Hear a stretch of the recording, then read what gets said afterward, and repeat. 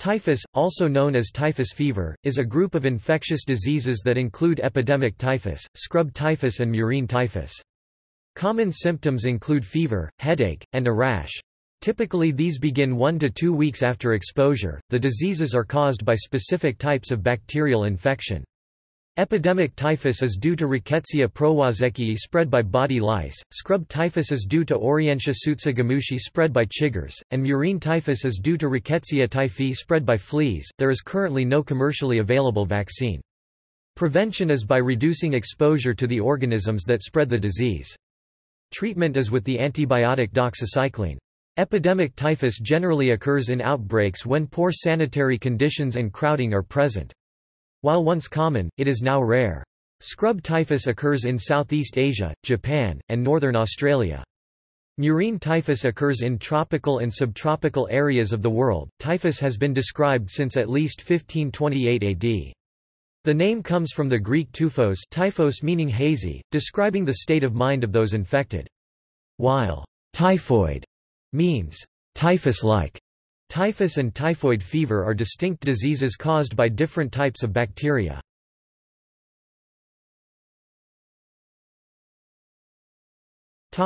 Signs and symptoms. The following signs and symptoms refer to epidemic typhus as it is the most important of the typhus group of diseases. Signs and symptoms begin with sudden onset of fever, and other flu-like symptoms about 1 to 2 weeks after being infected. 5 to 9 days after the symptoms have started, a rash typically begins on the trunk and spreads to the extremities. This rash eventually spreads over most of the body, sparing the face, palms, and soles. Signs of meningoencephalitis begin with the rash and continue into the 2nd or 3rd weeks. Other signs of meningoencephalitis include sensitivity to light, photophobia, altered mental status, delirium, or coma. Untreated cases are often fatal.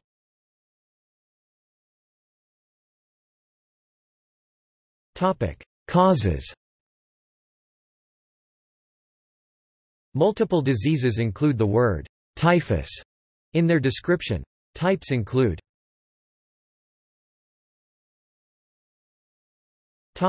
prevention. As of 2017 there is no commercially available vaccine.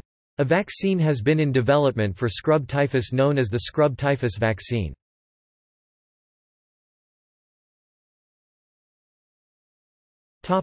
Treatment.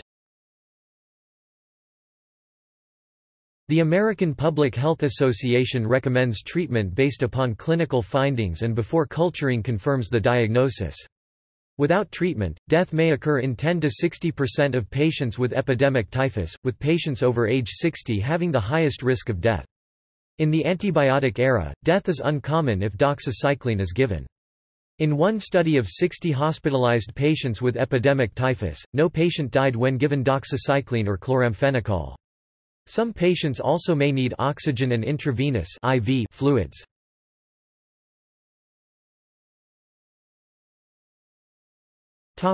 Epidemiology.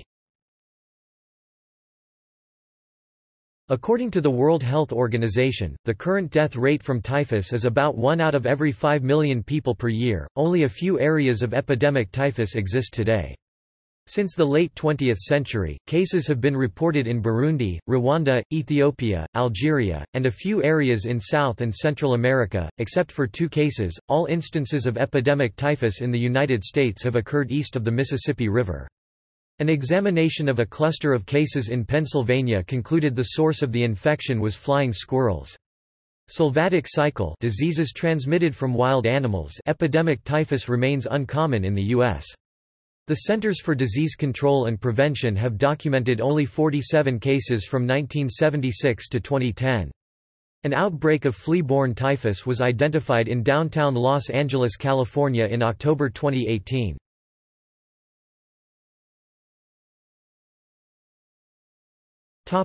History.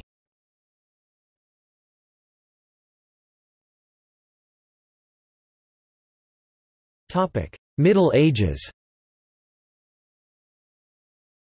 The first reliable description of the disease appears in 1489 AD during the Spanish siege of Baza against the Moors during the War of Granada 1482–1492. These accounts include descriptions of fever, red spots over arms, back, and chest, attention deficit, progressing to delirium, as well as gangrenous sores and the associated smell of rotting flesh. During the siege, the Spaniards lost 3,000 men to enemy action, but an additional 17,000 died of typhus.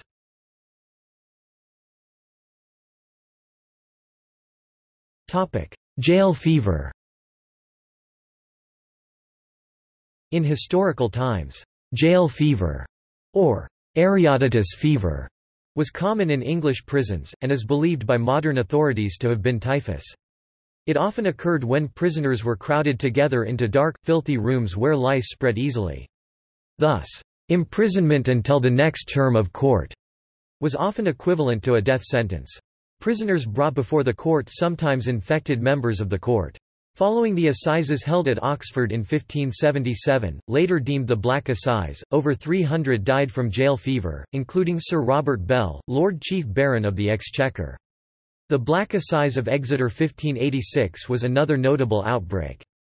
During the Lent Assizes Court held at Taunton in 1730, gaol fever caused the death of the Lord Chief Baron, as well as the High Sheriff, the Sergeant, and hundreds of others. During a time when persons were executed for capital offences, more prisoners died from gaol fever than were put to death by all the public executioners in the British realm. In 1759, an English authority estimated that each year a quarter of the prisoners had died from gaol fever. In London, gaol fever frequently broke out among the ill-kept prisoners of Newgate Prison and then moved into the general city population. In May 1750, the Lord Mayor of London, Sir Samuel Pennant, and a large number of court personnel were fatally infected in the courtroom of the Old Bailey, which adjoined Newgate Prison. Epidemics occurred routinely throughout Europe from the 16th to the 19th centuries, including during the English Civil War, the 30 Years' War, and the Napoleonic Wars. Pestilence of several kinds raged among combatants and civilians in Germany and surrounding lands from 1618 to 1648. According to Joseph Patrick Byrne, by war's end, typhus may have killed more than 10% of the total German population, and disease in general accounted for 90% of Europe's casualties.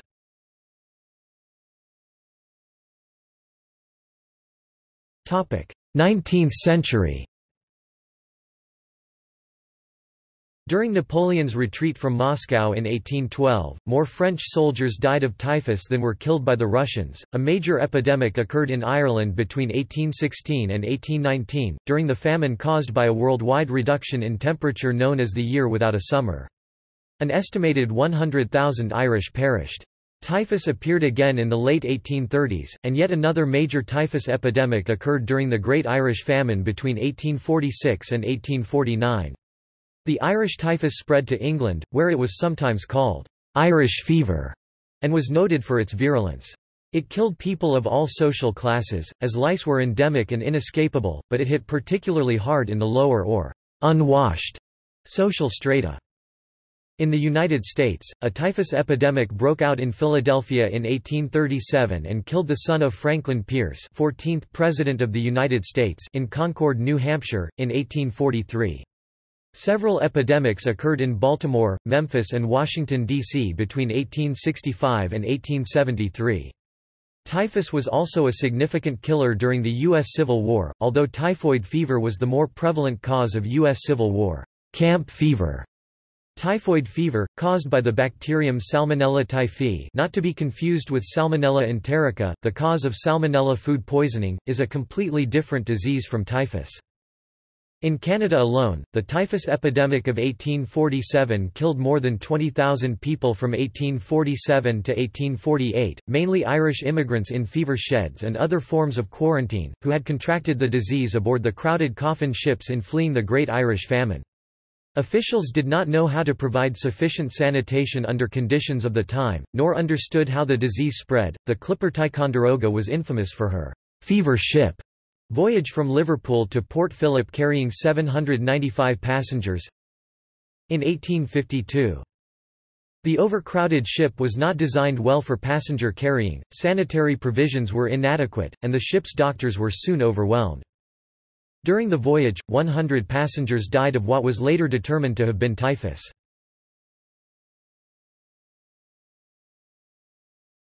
Topic: 20th century. Delousing stations were established for troops on the Western Front during World War I, but the disease ravaged the armies of the Eastern Front, with over 150,000 dying in Serbia alone.